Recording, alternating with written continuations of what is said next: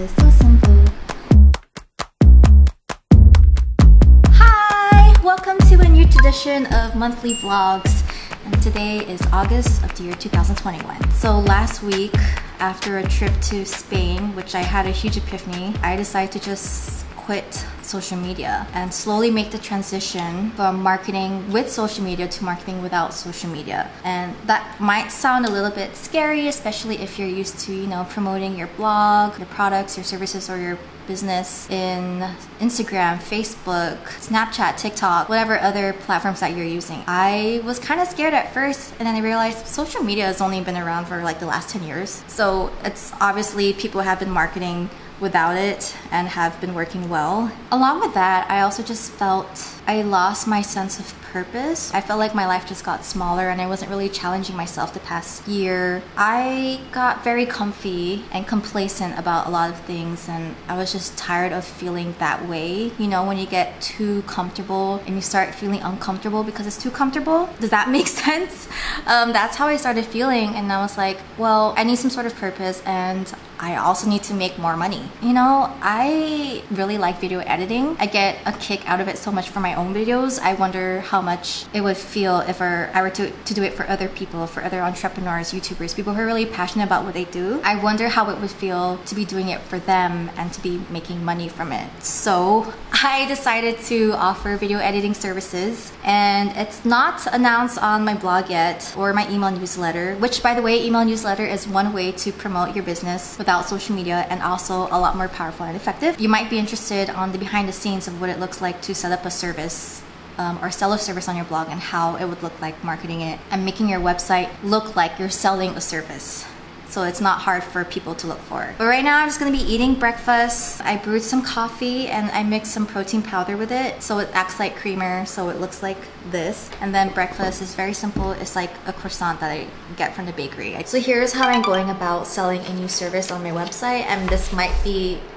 interesting to you if you want to sell something on your blog, especially when you've already built an audience, or maybe you haven't yet and you want to already sell something so you can already earn some form of money the moment you launch your blog and start finding people and clients. Anyway, this is my ideas notebook. I take it everywhere with me when I travel, even when I'm running errands, because sometimes a thought will come into my mind after listening to like a podcast for like inspiration, and I make sure to write everything in here. And I feel like having an ideas notebook is good practice, because once you know there's a place for your ideas, more ideas actually come to you. If you're wondering why you're not getting these ideas, you gotta keep that mindset and have a place for it to actually like exist, not just in your head, because once you write them on paper, it exists in the physical world now. And then it makes it more likely for you to fulfill whatever the idea is. So I don't know how in order this is gonna be, because I'm kind of all over the place and still getting my ideas put together. But what I first did was go into different Facebook groups that I'm in surrounded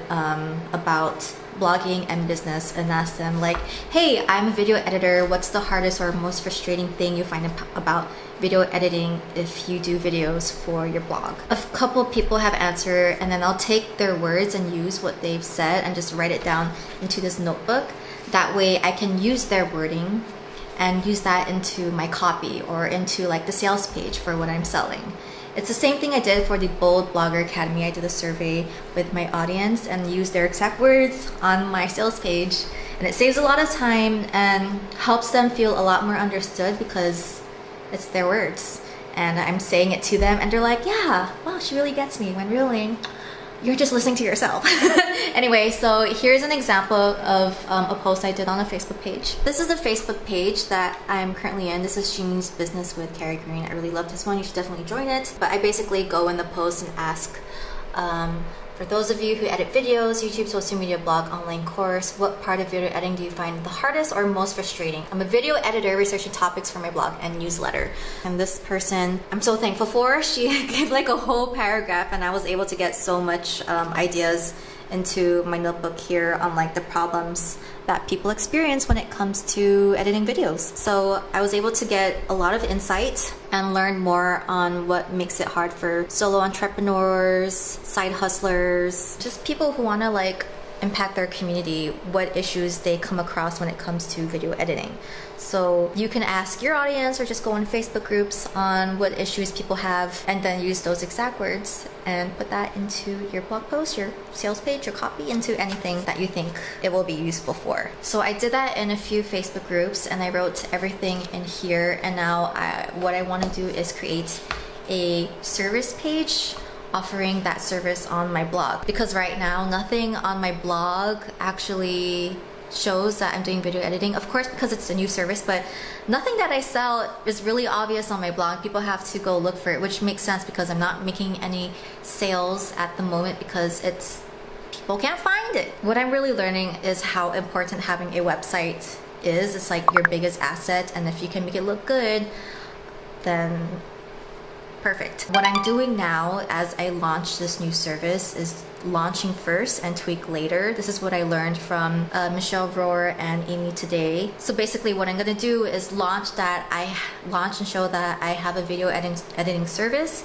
and then tweak my website later to really show that I have that service. But first I just have to get the bare bones skeleton in. So that sounds like a really good idea, but half of me is really struggling with wanting to create a great website and redoing my website because that's been on my mind for a long time, and then having the service page and everything. And I'm feeling it in my heart, and I'm actually just want to get it done and get it ready. So I'm planning on just redoing my website. I want it to reflect more of my brand and what I'm doing now and what I'm selling. That my website isn't just a blog, I'm also these other things too. And I want people to learn that like the moment they enter my website. I have all my ideas here. I did a little bit of research yesterday on what I want on my homepage, and I'll show you actually who I look at when it comes to beautiful websites that sell their stuff. So I have a blog. This is Jenna Kutcher's website. I love her website. It's beautifully designed. You can see like how there's an overlap of this box over here. It has these photos of her, and it has her about on what she does. It promotes her email list with a quiz, what she's featured in, although I'm not gonna have all of these things for what I'm featured in. It also promotes her free resources and her podcast and her blog. I also love melissagriffin.com. She markets her quiz over here. She has an about me there. And if you're looking at websites and you're interested in where people got their designs from, you can scroll all the way to the bottom of the website, and then there's usually like a site credit, like designed by blank, or site credit, and then you click on the link. And I found out that for both Jenna Kutcher and Melissa Griffin, they bought a customizable theme from theTonicShop.com. I looked at it, so beautiful, like only to find out they're like $1,000. It's super expensive. I would love to consider that in the future, but I'm definitely not at that place right now. So what I'm gonna do is stick with templates by Blue Chic. Definitely much more affordable. It's like $130 compared to $1,000, and it gets the job done. I can have either site and they will both get the job done. Everything else that I mentioned here on this video will be in the description box. That way all the quick links are there for you to access it. So that's how I'm going about things. Now I'm gonna go write an a newsletter to my email list, still email letter, and let them know that I'll be offering video editing services, and I'm looking for people to edit their video for free. So I have some sort of portfolio to put onto my services page, and then hopefully get their testimonials, because testimonials are very important. So I just finished writing the whole announcement on my email newsletter and sent it to 4,600 people on why I'm quitting social media and the whole video editing service launch. I finally pulled the trigger and bought a WordPress theme from Blue Chic, and I can't wait to get started and get the new look of my blog. I've been putting this off for like a year, and now that my brand has developed in the last few years, it's time to update my website to reflect that brand and tell people like, this is my course, this is my website, these are my free resources, and this is me, hi, and this is my blog. That way people can, you know, navigate easier once they enter the homepage, because right now when they enter my blog, it's just blog. I've realized this before, but I'm realizing it again. Having a website is a really great asset. Even when you're growing your following on YouTube, you own your website. And you can do anything you want with it. No one can take it away from you. Hi! So it's been about 2 weeks since I last updated, and in the last 2 weeks I've just been solely focusing on my website and I'm really happy to say everything is already like coming together, except for a few pages and maybe some grammatical errors that I will see after taking a break from editing the whole website. Anyway, so this is how the website looks like. It's pretty much like how I wanted it to be in my head. So everything is like a hub. So there's what I'm all about, what I do, my help statement, who I am, my about. And I have this little part that says choose your adventure. So these are the services that I offer. And then my YouTube channel. And then of course my course and my blogger planner. That way people know that I have these things to sell. And then another about me, another service, another call to action for my services.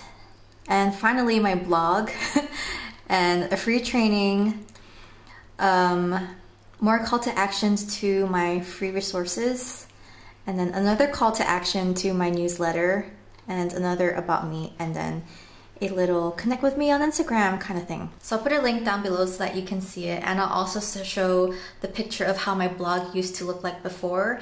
You can tell that how it first looked like was really more like a blog. So like the moment I published my homepage, I got a sale on my Etsy shop and for my blogger course. So I don't actually know where the person came from or like if they actually found it through my homepage, but it's nice to know that just like the little actions of me trying to like grow my business is actually going towards growing the business and helping me earn money. So that's always a nice thing to know. So the part that took the longest was actually writing like what to say, like my I help statement, my about me page, my services page, and making sure that everything sounds clear, there are no errors when people read it, and that there's a flow when people go into the different websites after they click into a link.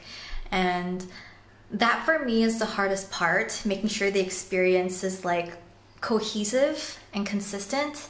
And I had to do a lot of rethinking about my brand because what I had before on my website isn't really aligned with what I do now. So it was just time to change it. Plus, like, I think ever since expanding to offering a new service, it's helped me feel a lot more alive in the last 2 weeks, which I'm really happy for. And that on top of just stepping away from social media, my head is a lot more clear. I feel a lot more grounded, and I just feel like a lot more like myself, which I haven't really felt like so much in the last few months. I feel like I've just been floating, and I realized I think I just needed a goal, something that will actually stretch myself and get me excited to wake up every morning to do. And that's really brought in like a lot of positive feelings inside me that can be put towards a positive action. So yay! So something I've noticed after reaching past 10,000 subscribers on YouTube is that I get a lot more emails and people approaching me to try out their products or to gift it to me in exchange for like a collaboration to promote onto my YouTube or my Instagram or wherever. And also I get some companies who just want to gift me something just for the sake of being generous and gifting me. I got gifted this from Deity. It's like a mini microphone. The microphone I'm actually using right now is also gifted from them.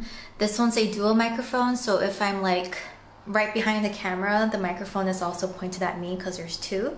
This one's the mini. So I'm gonna be trying this out for my next video, and then I think this is like my first paid collaboration, Ana Luisa. But then they sent me jewelry, and I really like their stuff because I always see their sponsored posts on Instagram. It's like, oh, this is pretty, but I'm always thinking like, I already have a bunch of jewelry, I should just focus on that. And then they contacted me, and I was able to negotiate an exchange into like a paid collaboration, which I'm really happy for, so yay!